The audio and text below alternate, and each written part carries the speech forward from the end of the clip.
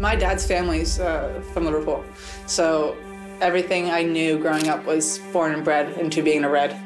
I was in the Sweet 16 match of the NCAA tournament for my senior year in college, and my agent that I'm with now was like, here are the teams that are interested, and he asked me what I wanted. And I had said like a bunch of English teams that I thought I would be a good fit in, and that was realistic for my level of play. Liverpool wasn't on that list. I thought that was like way out of my reach. I thought that was a place where I end my career at the peak of my playing performance, like where I want to be. And when he put my name out to Liverpool just because he thought, like, don't be silly, they came back with heavy interest. And when I had that contract within, I think, 3 weeks of communicating with them, and I was on a plane at the end of January heading over, it was so surreal.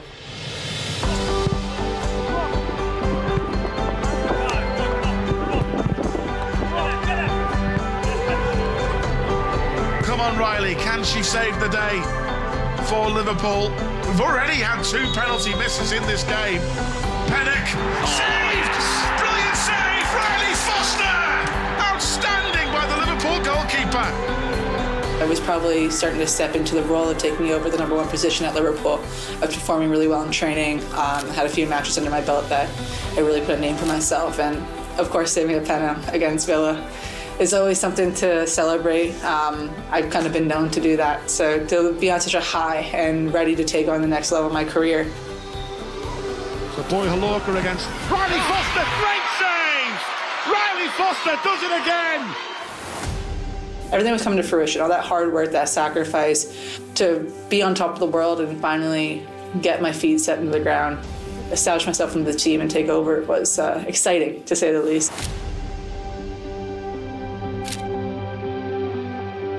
I'd never really have taken time for myself in my career. I always was like, my off time, international breaks, if I wasn't with the national team, were just set on getting better. So I'd do extra training, be in the gym, and for once, I literally was like, you know, I need to have a break. I was feeling a bit overwhelmed. Obviously, we had a really successful game, but just leading up to that, there was a lot of different things going on, and I just needed a break. And I got my break, a really long one.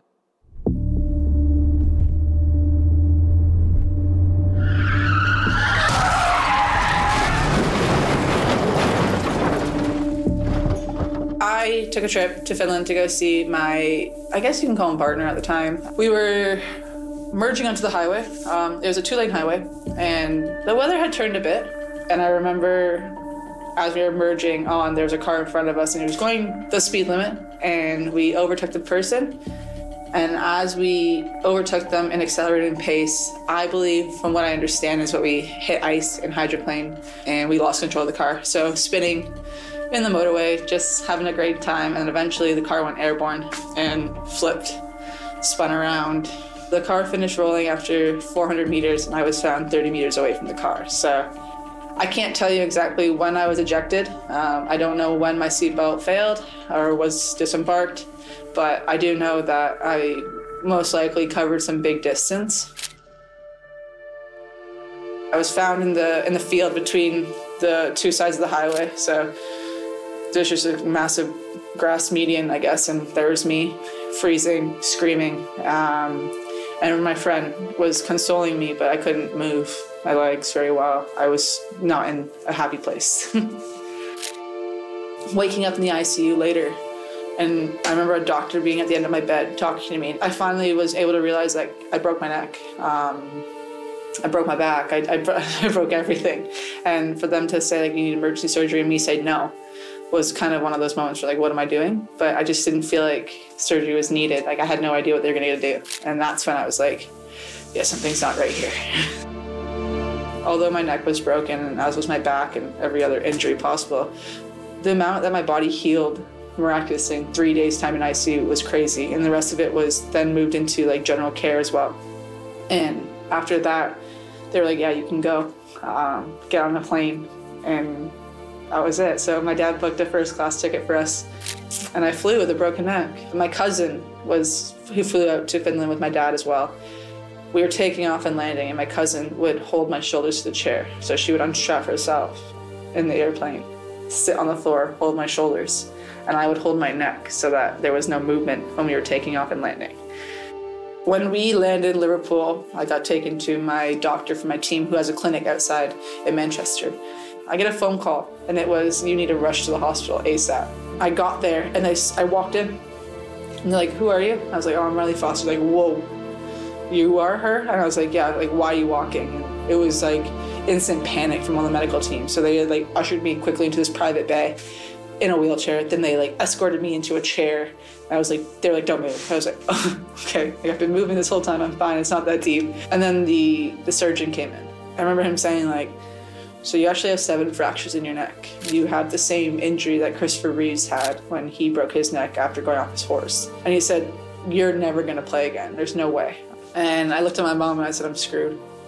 I just started bawling my eyes out. And that was kind of the moment when I realized, like, not that my life was over, but everything that I'd worked for was lost. It was like I was grasping at it basically with my fingertips and couldn't even get to it. 2 hours later, they did the halo procedure once I arrived at the hospital. And this is going to be like the saving grace. Like, we don't think it's going to work, but we're going to try it because you're young, because you're an athlete. The worst case scenario, and probably the only case scenario, is that you're going to be put into surgery 6 months down the line. So they put a little bit of local anesthetic on my skin here. Your bones don't take any of that. And they started drilling into my head with 4 screws. When I was in the halo, and I had to get scanned like every month basically, and I was getting my screws tightened every 2 weeks. So I was getting reports basically on the clock about what was going on and what the progress was. And for the longest time, there was no progress. And I kind of accepted that. I was like, okay, like, they were right. But there was a meeting we had, and it was 4 weeks away from basically the decision making of surgery or no. And I was like, something's got to happen here. We can't be stagnant. And we were seeing bone growth, but it wasn't sufficient enough to promise that it was going to be stable. 2 weeks later, from D-Day essentially, we find out that every single bone in my neck has healed except for one. In my mind, I said I was going to do it. I didn't really announce that to the world. I didn't announce it to my family. I was just like, oh, I just want to get healthy. But in my mind, I knew what I was going for. And I thought, my body can heal 7 fractures that were basically impossibly known to heal.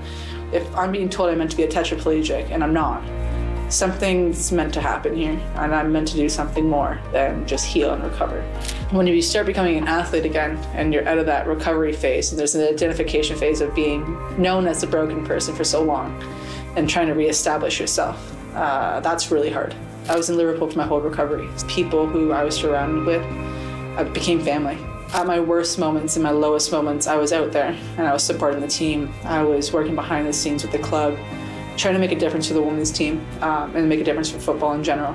Leaving Liverpool and losing my contract was probably one of the hardest parts of this whole process. It didn't feel fair, to say the least, and I was heartbroken by the situation, and I think a lot of people could agree with that. My life was literally falling upside down again. I was at Celtic on trial for three weeks basically. So anyways, I failed the medical. They told me that I had microfracturing, bone bruising, and like severe bone spurs in both knees. Literally my final opportunity, I was happy playing, so happy. I made such good connections in that squad. I was ready to take it on. I was on trial, not really a trial, but like make sure you're healthy kind of thing with Blackburn Rovers. And on my way to my first session with Blackburn, I got a screenshot of an email from my agent, and it was from Sean Gill, and basically saying like, we're heavily interested in Rylee, we've already done our research. We know about our injuries, but we just want to confirm all the things with you guys. We know about what's happened recently with Celtic. What's the interest like? And I remember seeing that email and I replied, I said, let's do it. What do I have to lose?